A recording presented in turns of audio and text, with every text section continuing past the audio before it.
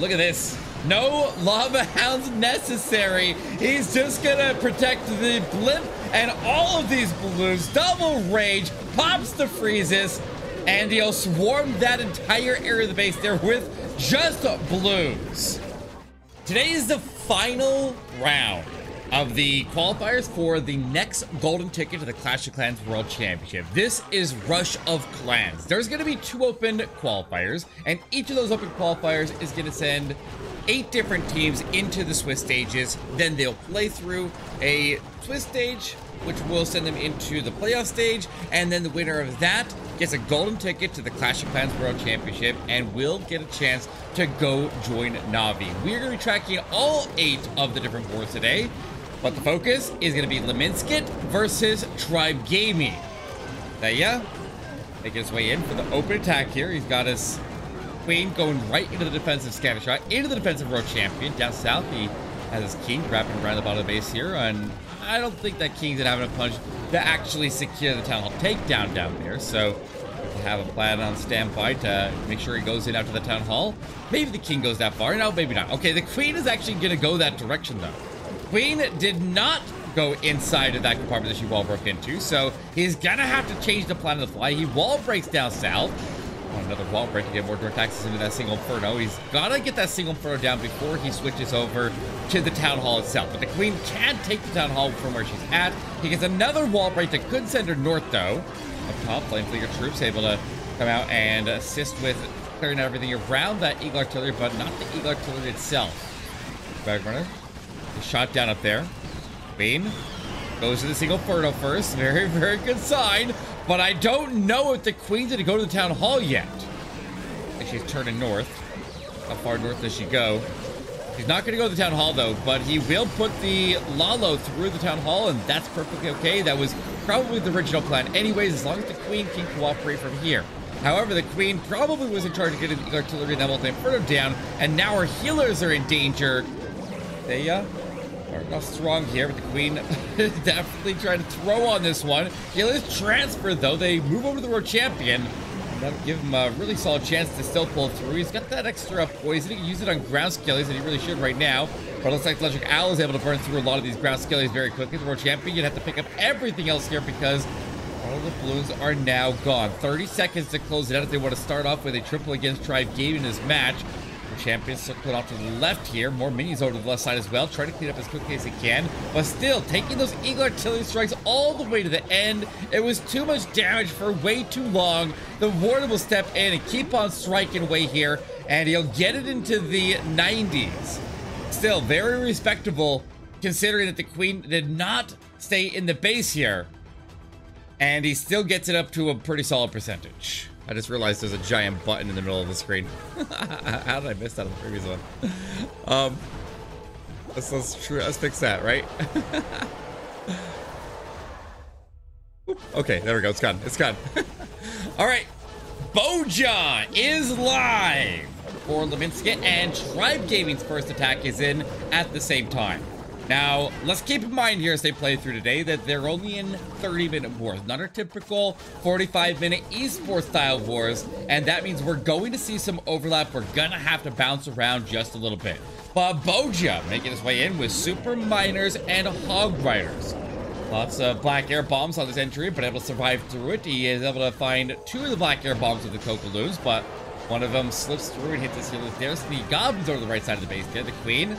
And CC pull nice and early. That is very, very, very close to going to ability right now. Needs to be very careful. That Expo on the side there, continuing to dish out damage. You got the Queen down. He is starting to recover HP. No, he goes to ability and take it back. Boja is in a little bit of trouble now. Important to this match. All the people that are here to watch this live, I'm sure there's a lot of pressure here for Boja, but he is definitely proven to be one of the players that can handle that kind of pressure. He goes out and uses that invisibility, circles in the Town Hall, giant bomb goes off. Queen's healers might be a little bit close right now, but he freezes the Town Hall, stops that invisibility tower from going off, and continues on, but not for long. The Queen goes down, and here comes the Hybrid. Now, the Hybrid's gonna struggle to get through the space here. without the queen supporting. So let's quickly bounce over. Let's go see what Tribe Gaming is doing on their attack here. You have Yo-Yo 23 live on the other side. This attack is a LALO. Looks like he just now has the queen reach to the core of the base there. She arrives to the core of the base there nice and healthy. She actually had to do multiple wall breaks to get into the core of the base there with the flame player working on the left side. LALO sweeps in on the right side. And it looks like he did end up having his king, by the looks of it, secure the town hall. World champion supports the LALO. Queen picks up the multi-inferno. RC ability still attacked here. Guys, this is a triple. Let's head back over the hybrid. Nicely done, Tribe Gaming. Definitely the favorite in that match here. We want to see them make it back to the World Championship, though. We'd love to see what they can do after they came in second place in the last World Championship, and they would be one of the favorites to get into that competition and win this next golden ticket. But let's see if they can keep their lead now, because it looks like Bogia did indeed fall short. This one will go all the way up to, it looks like, an 86%. Now Tribe sends in Nebrox for their second attack. The only format that they have as far as attack timing for these 30-minute wars is they have to have at least 2 attacks done by the 15-minute mark. They could pile them up however they want to outside of that. But we'll see how it all plays out here. Let's get a bit chaotic at the end, but Nebrox able to send in this super minion blimp.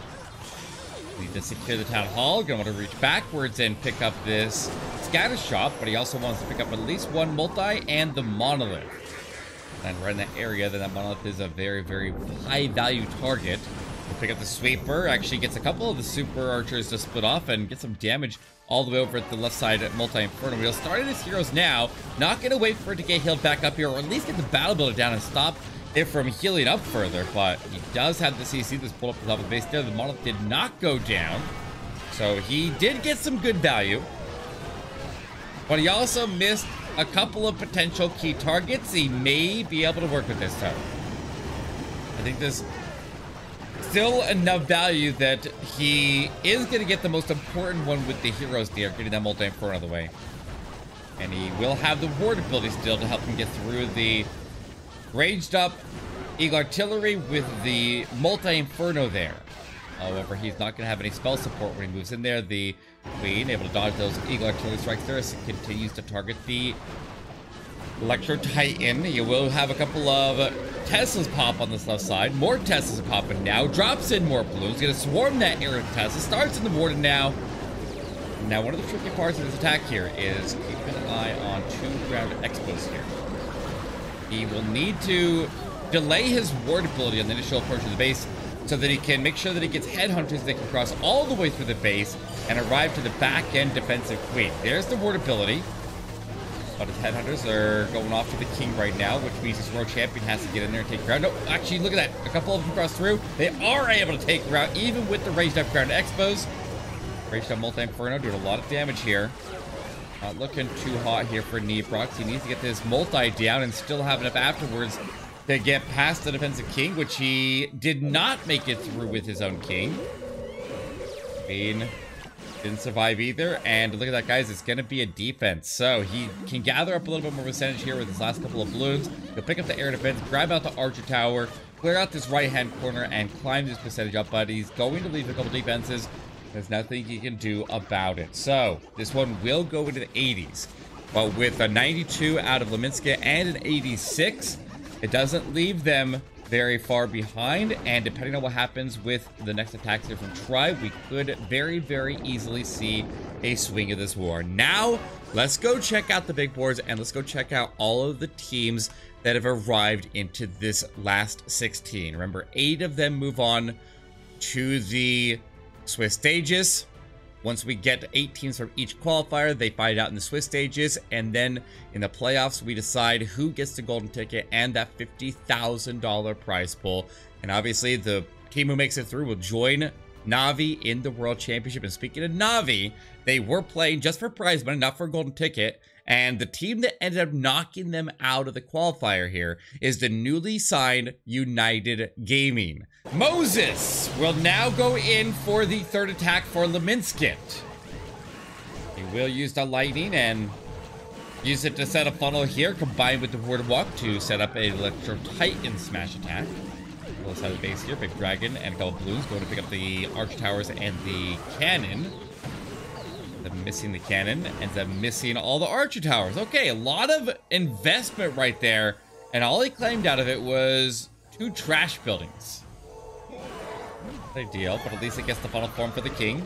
Not reducing the damage on him as he works to the outside of the base here, but at least he'll be able to get in there and get some quick strikes and get those archer towers off of his back and make his way into the base here. He does, however, go directly into the scatter shot. That might be okay. He might be able to work with that. Finish out this wizard tower to the right side of the base. We did go follow the main pack here. She looks like she will. And everybody else will continue through to the middle of the base. So the king is kind of forcing them off to the right, which is actually a good thing right now. I would say, because if the queen stays off to the right initially, then she doesn't have a chance to end on the right side. But he has an opportunity for her to loop around, which is maybe a good thing. Maybe I don't know. That might be a bad thing if she ends up wandering off backwards into the compartment she just came out of. She's staying with the pack here. Others, unfortunately, are pulled into the Town Hall Poison. He does have the Ward ability active, trying to protect them. Keep an eye on those healers there. The Town Hall Poison taking away very, very hard here. He's got the Hog Riders that came out of the Siege Barracks, wrapped around the bottom of the base there. There goes all of his healers. And into the backside of the base here, no healer support. He has Electro Titan still alive here. The Queen not able to get through the defensive Royal Champion before she goes down, but his Royal Champion has a lot of tanking out in front of her. He does get the engagement of the defensive Royal Champion. He's got Ground Skellies right there, but he freezes the Ground Skellies, and so they're never able to step forward into the Electro Titan aura, so Royal Champion getting distracted now. And they finally do go in, and they will continue to tank for her. He's got a little bit of time to follow this Royal Champion, but I suppose the most important of those defenses. It does get raised up now. Royal Champion still working, but very low HP, and she's gone. This is a defense. Go rack it into the low 80s.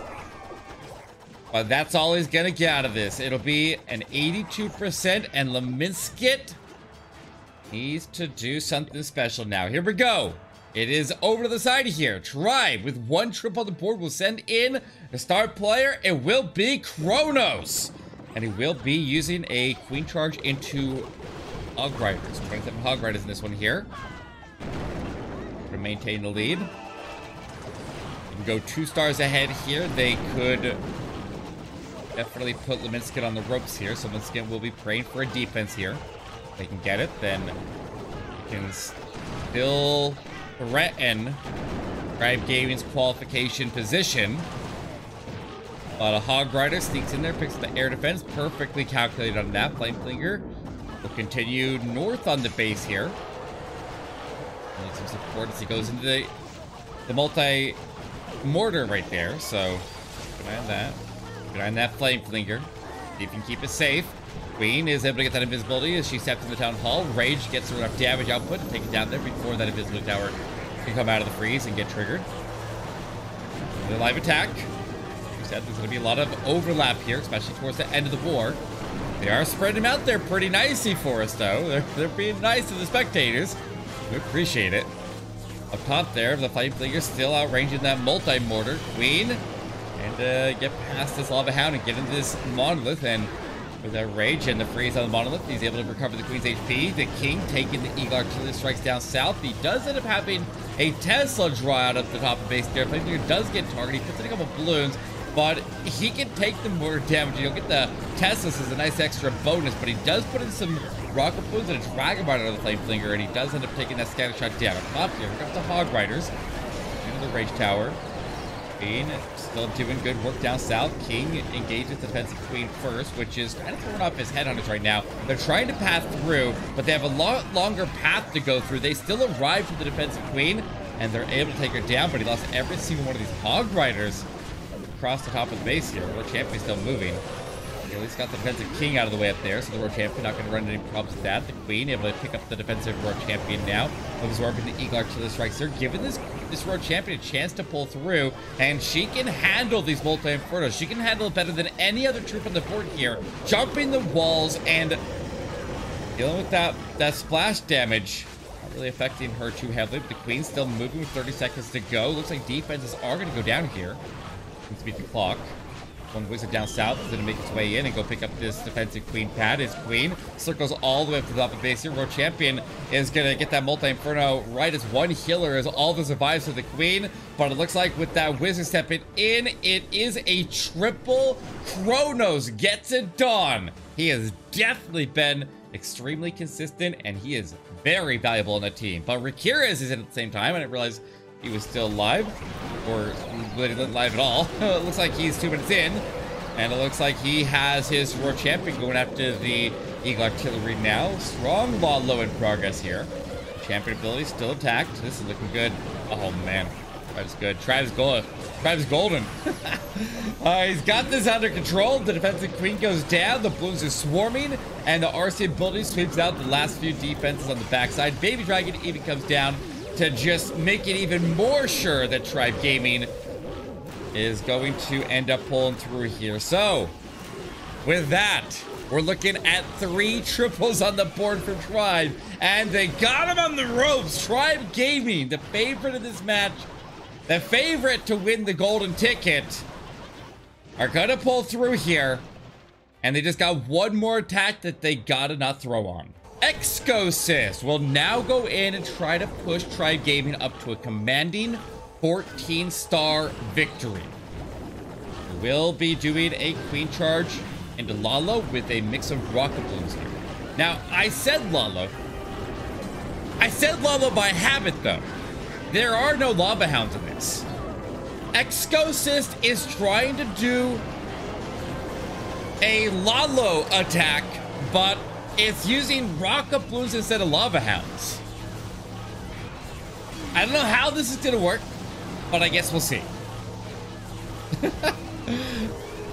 You don't expect a team to break out a creative attack there in this kind of a situation with this much on the line, with their qualification up for grabs. Excosist sends in this LALO with no lava hounds and instead replaces them with rocket balloons. And we'll see what we can do with it. The queen able to get a lot of value across the top of the base there. Got the Eagle Artillery down. Able to pick up the scatter shot. He has a path for the queen to round past the scatter shot past the Eagle Artillery area and into where the scatter shot is down the line. Actually, he's gonna cut up that pathing with the ball break rather than rounding into the compartment. She definitely would have rounded in. But it looks like he'll now started rocket balloons at the bottom of the base here. Trying to put this air defense on the right side. I'm missing it. Look at this. No lava hounds necessary. He's just gonna protect the blimp and all of these balloons. Double rage, pops the freezes, and he'll swarm that entire area of the base there with just balloons. Trying to set up his Roar Champion. Here we go, Roar Champion for the right side of the base. Queen continues onto the monolith. He has the freeze to lock it down. He has the skeleton spell to build up in the area and provide distraction. Using that Roar Champion to cover the she needs. The Warden has joined with the Roar Champion. Go ahead and pop that RC ability. The Queen took the first strike there. The Diggy will get the stun. And the Queen will circle around and join this Roar Champion into that compartment. Guys, this is crushed. That was very nice. It's just a balloon dive. It was rocket balloons to set funnels and blues to dive in there and take it out. And with that, Tribe Gaming is our first team to qualify for the Swiss stages in Rush of Clans qualifier number 1. Lots of scores are rolling in right now. Clash Champs claims bracket 1. Chazmac Gaming claims bracket 2. Tribe Gaming claims bracket 3. Imperium Titans gets the perfect war and will claim bracket 4. Looking across the bottom of the boards here, we see Chazmac EA knocks out HTM. United Gaming actually wins it on percentage above X Team. So Gaming flexing that spot there after taking down the other golden ticket holder, taking out Navi in the previous rounds. And there's our final 2 spots. Prophecy Esports takes one of them, and a second Imperium Titan squad takes the other. So we have our 8 teams. We need to send another 8 through the next qualifier, and then we move on to Swiss stages, and we continue to play for this golden ticket to the Clash of Clans World Championship.